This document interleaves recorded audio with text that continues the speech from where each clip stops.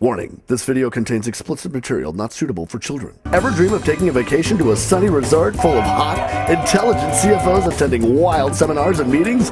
Well, dream no more. Get ready for the all-new CFOs Gone Wild Ultimate Vacation. How you doing? You're invited to the CUNA CFO Conference, where absolutely anything goes.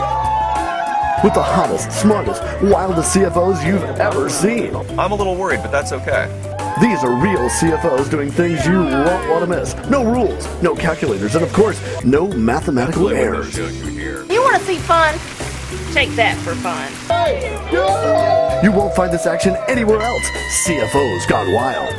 CFOs Gone Wild!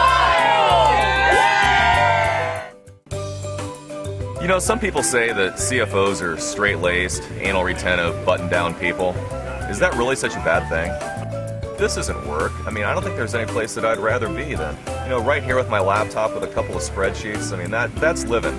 I think that one really doesn't become a CFO. I think it's the CFO that really becomes you. Yeah, I think really what this chart illustrates is a couple different things. I mean, obviously you can see the fun component down here. I mean, that's off the chart. That's not why you're here. We've got the learning component here, represented here by the peach shade.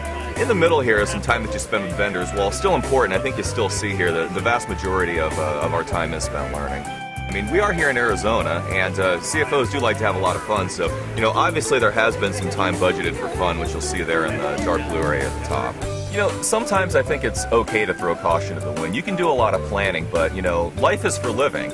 I think I went out this morning, I had a third cup of coffee. I wasn't supposed to do that, but, nobody gets hurt. The CUNA CFO Council, it really is a wild ROI.